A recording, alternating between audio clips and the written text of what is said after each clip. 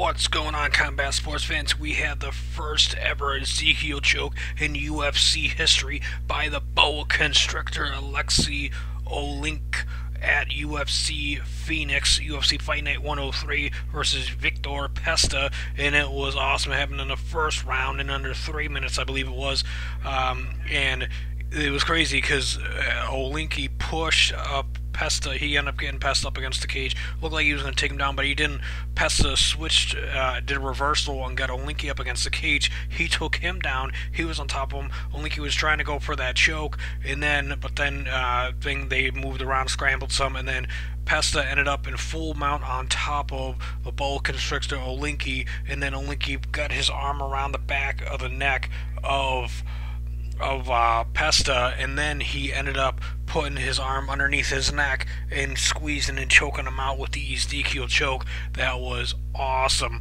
If I ever fight, that's something I know I'd be going for, is the arm behind the head, arm behind the neck, and the arm in front of the neck, and squeeze and make them tap out or they're gonna pass out.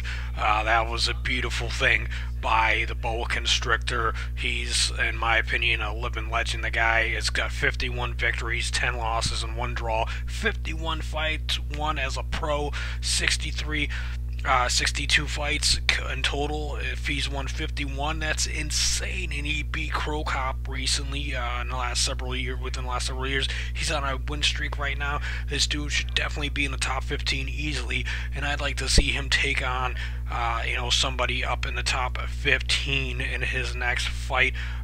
This guy, if he's not in between 15 and 10 come Monday or Tuesday when the rankings get put up there, it'll be a goddamn shame, in my opinion. This guy is awesome. He's a beast as a heavyweight. The dude is something to be a force to be reckoned with.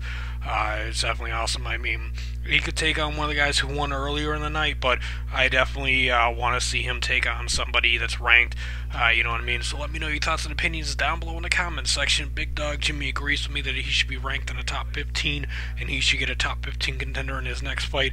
And Creepy Zeke does not agree with me and Big Dog Jimmy. So, but hey, we can't all get along and agree. But check out my prediction on this one and see, I picked it 100% correct on this one. I don't recall what these two guys predicted on the prediction.